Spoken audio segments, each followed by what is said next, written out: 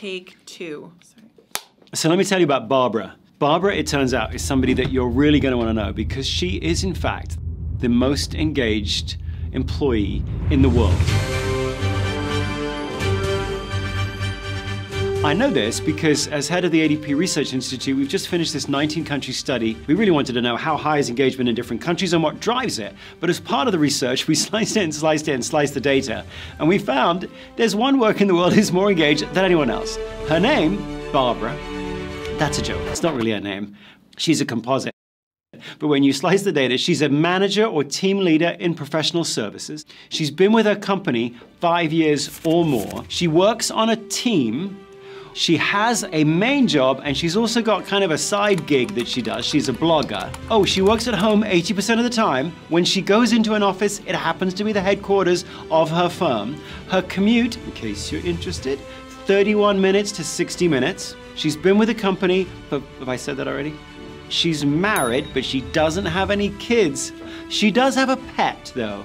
A python by the name of, apparently, Gregory. So that's Barbara. Listen, we don't really know that she's got a pet. Well, we know she's got a pet.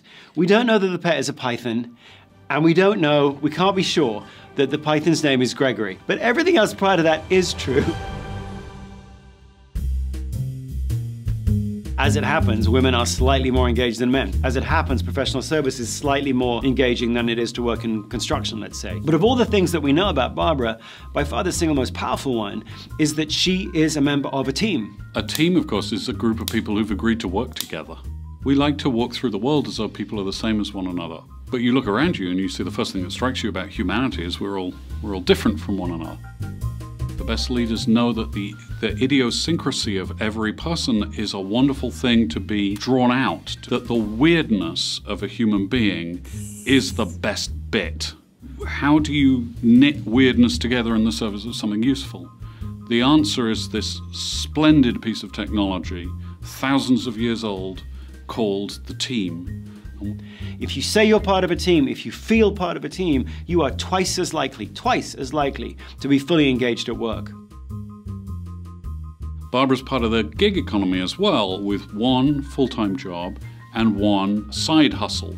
Are there any lessons there for the world of work? The two most compelling reasons for people to be gig workers are, number one, that it gives them a greater opportunity to be in control of their lives. 25% of all gig workers around the world give themselves the same title, president. And the second most powerful reason, the full-time job gives us predictability and stability. The gig job gives us a chance to do something that matters to us. To do what you love. Some stability here and then some flexibility, creativity there is something that we could all learn from.